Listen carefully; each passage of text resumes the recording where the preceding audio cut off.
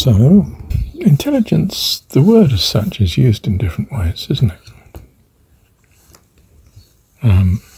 Intelligence officer was the person who had all the information. To be intelligent at school means that this individual, furnished with the same knowledge, can use it more effectively and more efficiently than some other people. Some people are more intelligent than others. Clearly, a certain level of intelligence is not universal, in the trivial sense of everybody having the same intelligence ability.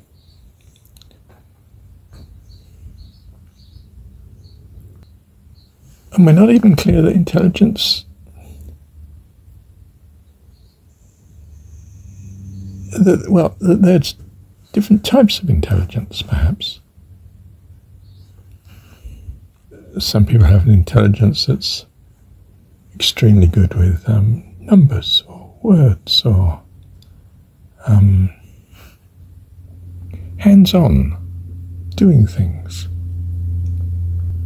Others have an amazing analytical type of intelligence.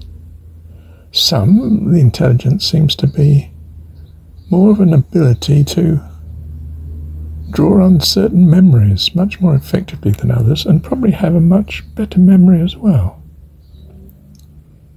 So in that sense, intelligence could be of type, and clearly seems to be of degree, in which case, well, we're back to the divine, aren't we? The extreme of an astonishing ability, of intelligent ability, is presumably God,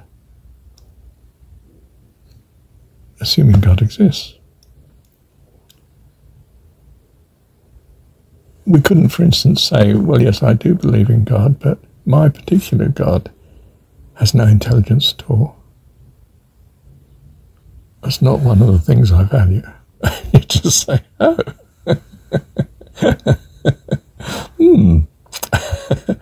No intelligence. I'm just trying to think how a person behaves with no intelligence at all.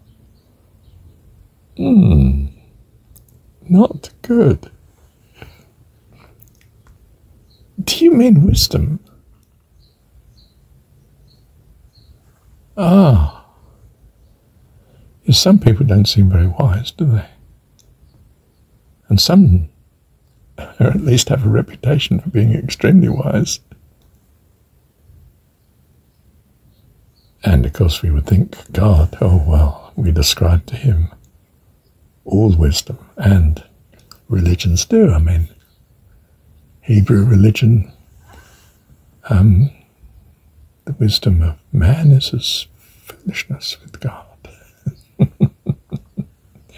That puts us in our place, doesn't it? You don't have to spend long on this subject to realise it's not universal intelligence that grabs one. What really takes centre stage is divine wisdom. Is there such a thing? And if there is, how is it to be attained? Ostensibly clearing the mind of thought seems to be going in the wrong direction.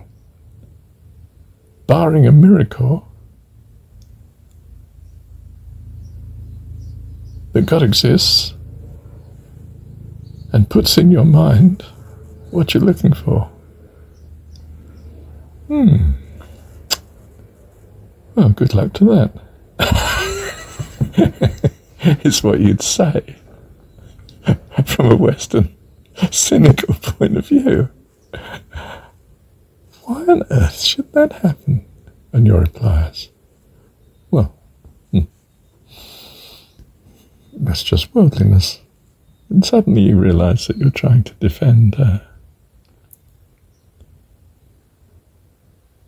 very extreme view of the divine, a very personal, and might I say,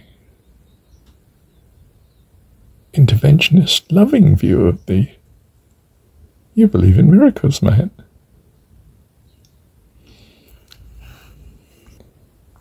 You know, if you're going to think in terms of universal intelligence,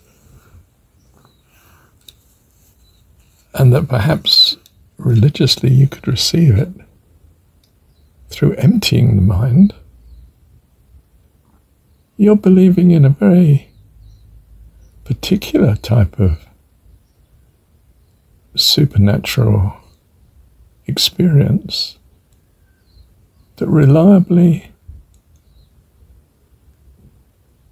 then puts divine wisdom in your mind instead of anything else. It's a bit like the assumption behind reincarnation. If you're a Hindu, well, in some sense you've got a noble God behind it who's produced a system that is just. But if you're a Buddhist, and I do mean a practicing religious Buddhist, probably not the Buddha himself, but if you're a Buddhist in the normal expectation of such, you would say, well, where's this? Why should such a just system exist? But then, of course, you ask the Buddhist and you say, well, what's your theory of the existence of the universe? Oh, it's simply cycles. It's always been there. It's eternal. There is no cause. Causes, what is simply the result of causes and conditions from time immemorial, and far beyond that. In fact, infinitely beyond that. It's always been.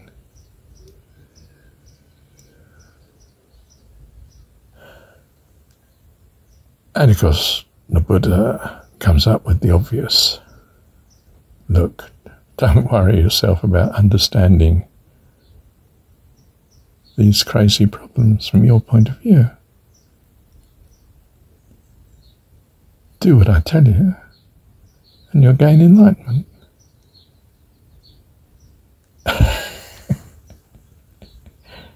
This doesn't commend itself to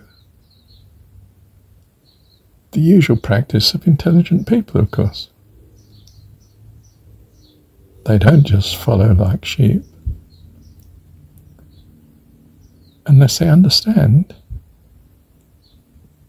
the validity of what's being asked, or suggested, advised. Well, as you can see, I'm not terribly impressed by religion. I mean, I think it's, in many ways, the secular, non-religious world does better as regards satisfactory explanations and standard of living. I'm not sure whether secular people are less happy than religious.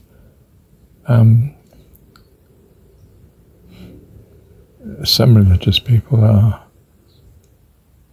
rather wonderful, I do agree.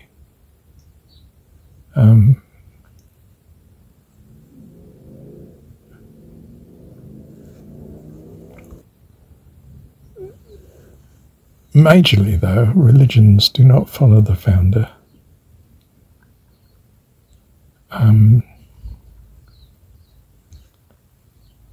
And I think Buddhism may be a classic case of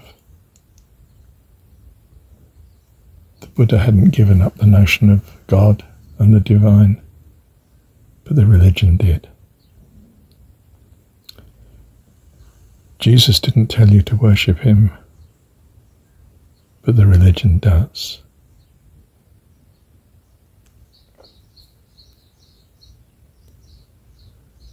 Krishna and Arjuna were meant to be an illustrative religious story.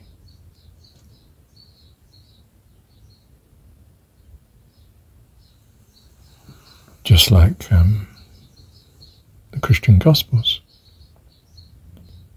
But the religions have made it into history. And it looks far more like historicity. Because it doesn't look plausible in large measure to modern people who have experienced the cultures of their society, whether it's East or West. And when all said and done, most people are not devoted to the God of the religion.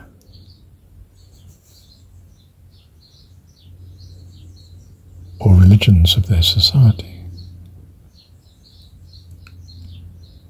They're devoted to what they value most.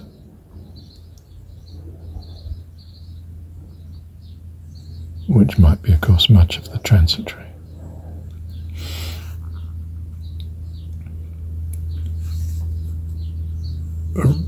Probably because living is transitory in nature. You know, we don't stay as a child long, we don't stay as a teenager long, we don't have married life forever, we don't have kids forever. Life doesn't stay with us forever. We don't have much experience of the eternal in the universe of the transitory. It's a fond conception of the imagination from our experience point of view.